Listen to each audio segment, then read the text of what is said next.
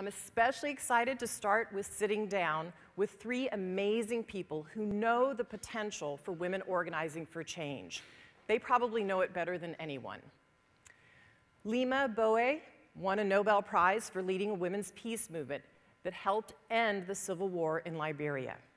Nicholas Kristof is a prize-winning journalist at the New York Times, and together with his wife, Cheryl Wudung, he wrote a book that they co-authored together about how we need to lift up the other half of the world because it's our best chance to get ourselves out of global poverty. And also joining us on stage will be Laurel Weldon, the director of the Policy Research Institute at Perdue University. Her research has charted the impact of women's movements all over the world, and I think what she has to say you'll find fascinating. So please help me in welcoming them to the stage.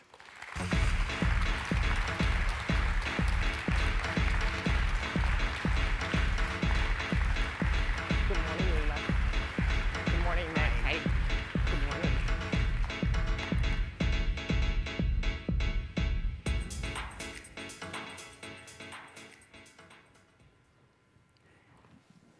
So welcome to all three of you for joining me on stage. I think you know our topic is women's movement and their powerful impact that they can create around the world. Now, this is a huge topic, and we only have been given about 18 minutes to discuss it, so I think we'll jump right in if that's okay with everybody here.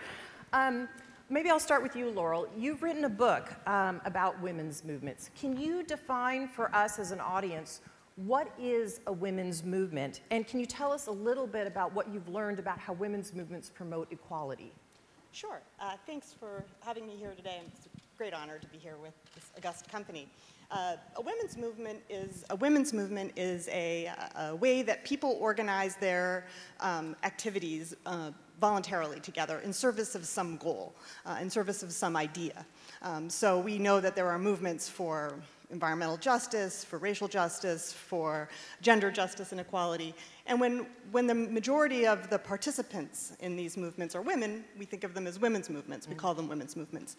One of the reasons women's movements are so important, and I suspect one of the reasons we're talking about them today, is that there's really no other mechanism that's as effective for articulating the particular perspectives and concerns of women than women organizing in their own behalf, than when women are articulating their own ideas through their own protests, through their own movies, through their own books that they write. When women articulate their own perspectives and are having a conversation about the problems they confront, that's what puts those issues on our public agenda.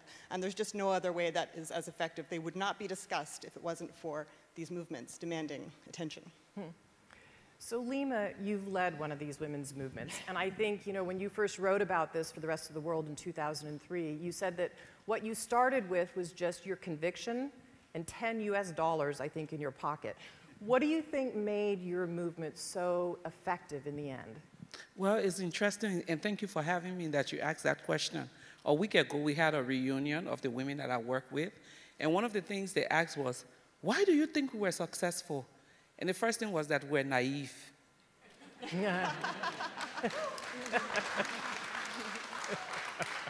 None of us had been on an airplane to come to the US. None of us had heard about any foundation that was giving money except for the local organization, let alone did we have any idea of the Nobel Peace Prize.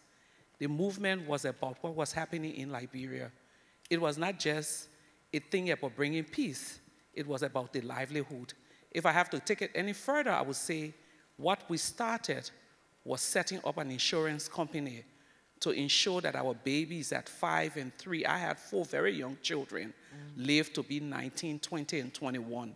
It was about ending the rape, because a vast majority of the women who work with me either lost children or had been raped or had gone through some kind of trauma. So it was about sustaining our livelihood. We, women in these communities, are the nurturers of society, and it was upon us to change it.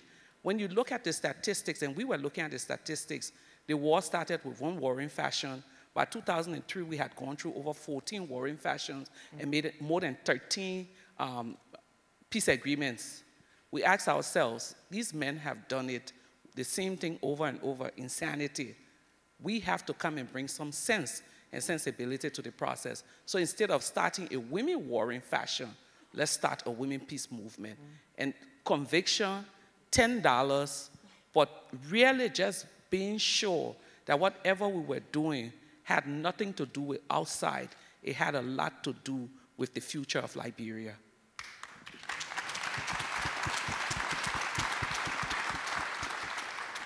A friend of mine calls that standing in your own authority, which sounds like exactly what you did. Laurel, you've studied the data about this and the evidence. Tell us what that suggests about these anecdotes and how that works and why it works.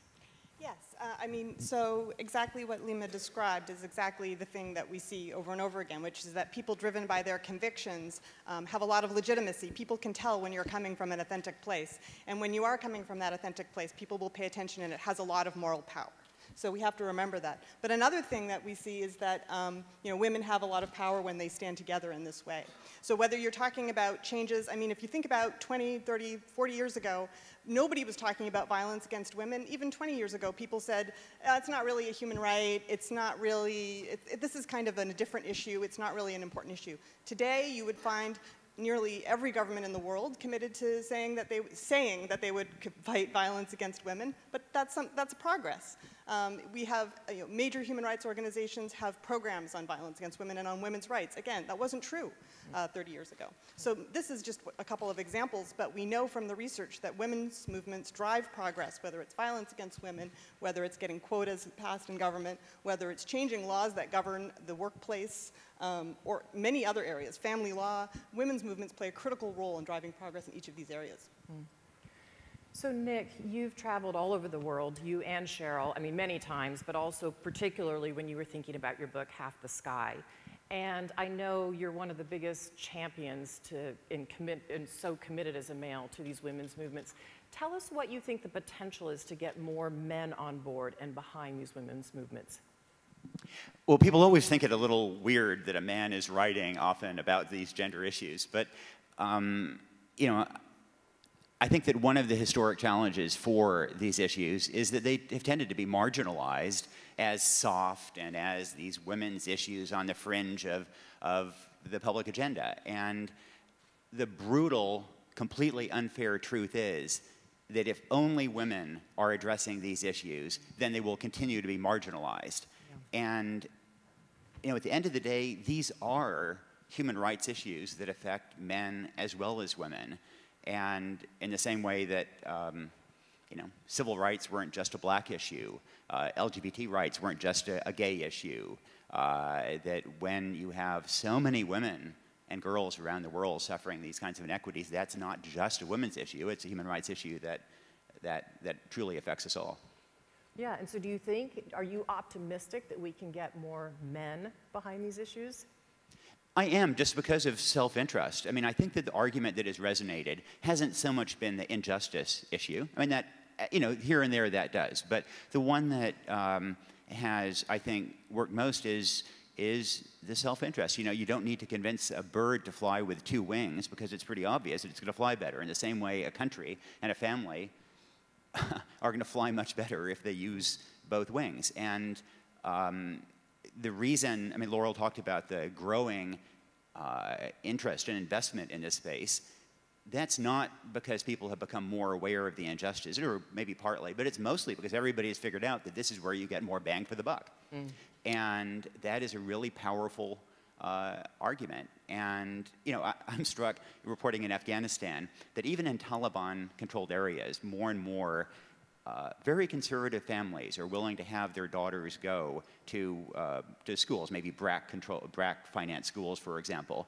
And that's partly because the bride price for a daughter in southern Afghanistan depends in part on how much education she gets. And there is a value, people understand that there is a value to an educated girl. And so I think those dynamics are incredibly powerful. And even in the absence of leadership on these issues at the political level from our country and some others, I think that these dynamics of self-interest will continue to drive progress. I want to jump in, and Nick is right, but I also think that one of the ways to get men involved is repackaging. If we continue to see women's issue as just a women's issue, a feminist issue, I'll give you an example. In the communities when we work, working with some pastors, they said, well, it's all women, women, women, women. It's okay, what does your wife do on a daily basis? And there's one pastor said, nothing, sits home, eat my money, and gossip. So I said, okay, get up on the board. How much do you make as a salary? He put his salary there. What does your wife do first thing in the morning? Oh, she gets up and makes hot water. If you were paying someone to do hot water, how much will you pay them? So it's trying to put a dollar value to every piece of work that the wife did.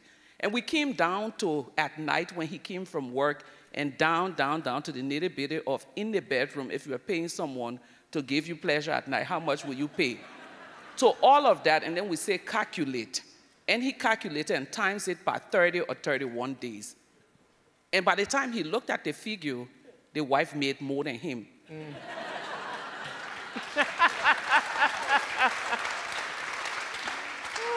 For him, he had never sat down to think about adding monetary value to the work that she did. And the one thing he said was, no one has ever told me this. And so I think if we begin to repackage these things and take it back into the communities as community work with men, you will get them to begin to rethink that rape issue is about your daughter, that gender violence is about having an unhealthy wife and it eats into your pocket. Yeah, and I think as we start to look at women all over the world, we're learning also that the amount of unpaid labor they do every day, 4.5 hours, compared to man every single day, keeps her out of the workforce. But conversely, once we get her into the workforce and she starts earning a little bit of money, the whole way her husband views her, her mother-in-law changes. And that is part of a women's movement, these small grassroots women trying to get women more savings and working. Leymah, you've talked about grassroots issues for a very long time, and you've really advocated strongly on the world stage to get more funding for this. And I know that's been a tough issue. We talked about that a bit backstage. But I also heard that when you first met Justin Trudeau, you made him cry. Can you tell us a little bit about that? What did you say to him? Well, the Prime Minister wanted to know what $10 could do for peace. And when we did our activism, it was time for taking the guns away from the boys. And so we were working with the generals, working with the UN, working with everyone. I sent some of the women into the cantonment sites to work with the boys. There's this one Muslim woman who had lost her daughter in the war, and she was part of our movement. So she was feeding this fighter who had multiple gunshot wounds. And he looked up and recognized her and said, sit me up. And she sat him up, and he asked her, where's your daughter? She said, oh, she died. He said, I know. So how did you know? He said, because I killed her. So when she came back to the office crying, we asked her, did you stop feeding him? She said, no. Isn't that what peace is? To continue to do the work, because I knew at that moment I would come back to my sisters and we could cry together. But Melinda, beyond that question of making the Prime Minister cry, and beyond the whole issue of, I get exhausted going from place to place trying to make a point that grassroots women's work is worthy of funding. I'll pick on your husband a bit. Because if I didn't do that, I'm not here. When you talk about computers and everything about technology, if he went on the global stage today and made a prediction, everyone will pay attention to him. And if he said, I need X amount of dollar to do this, to avert this, people would give it. That's his expertise. He lived, breathed, everything technology. I'm an expert in my community. I don't need people to give money to someone to come and tell me how to spend it. And this is what you see with a lot of the women's work. But beyond that, you also see it with the way it's projected in the media, in literatures, and all of these things. So one of my passions now is taking our message to universities. So we started this program at Columbia that we're launching in October, where grassroots women will come into this space and be the ones helping professors to inform some of the courses around women, peace, and security. But it's high time we reimagine grassroots women work, we reimagine peace and security, but it's also time, Melinda, and you all are smart investors, you and your husband. There are women's organizations in Africa, like the African Women's Development Fund. If you give them money, they will make sure that money gets to the people. I would not have been on this stage. I would not have been presenting that paper to President Taylor in the video had it not been for AWDF taking the risks with these Liberian women who no one had heard about. And there are many Leymahs out there waiting to be Nobel laureates, waiting to meet Melinda and Bill Gates.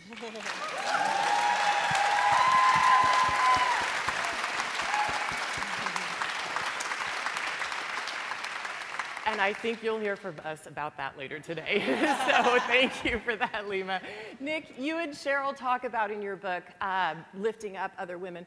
Tell us, if women were really part of decision-making, what do you think the world would look like? How would things change? So my sense is that we tend to exaggerate the impact of women as heads of state and heads of government. That tends to be what we think is the crucial metric.